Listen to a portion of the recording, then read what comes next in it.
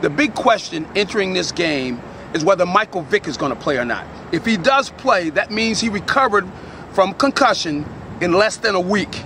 There was one guy on the team that did that last year, and that's Jason Avant. So he knows what it takes. Dangerous, situation. So you don't want to, chance too many things. So if your test that you've taken earlier, before you had a concussion, you take one at the beginning of each year. If your tests show that you're better or just equivalent, that you should be good. But it depends on the person. Another Eagles wide receiver, Riley Cooper, had a concussion last year, and it took him a little longer to return to action.